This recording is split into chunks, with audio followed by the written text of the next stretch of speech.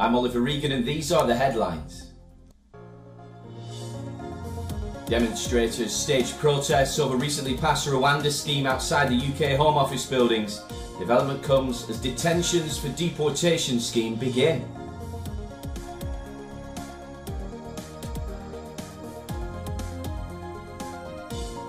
Polls underway in England's local elections, with Tories braced for heavy losses. Party predicted to lose about half of its 1,000 seats it's defending in the contest that could shape Rishi Sunak's future.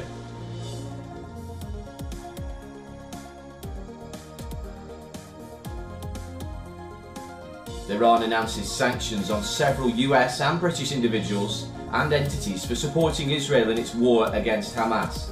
Sanctions include blocking of accounts and transactions in the Iranian financial and banking systems.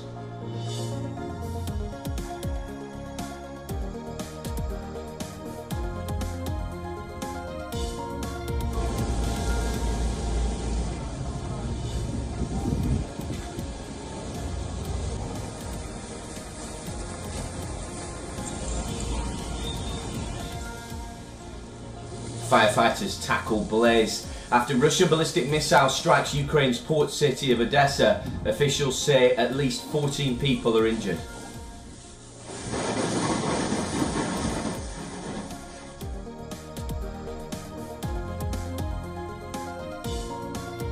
Weeks after record-breaking storm, the UAE braces for more rain. Officials implement distance learning for schools and universities and advise businesses to switch to remote work for 2 days.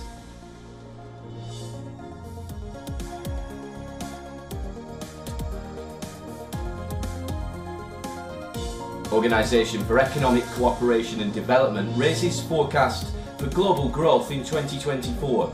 Now projected at 3.1%, up from 2.9% in February.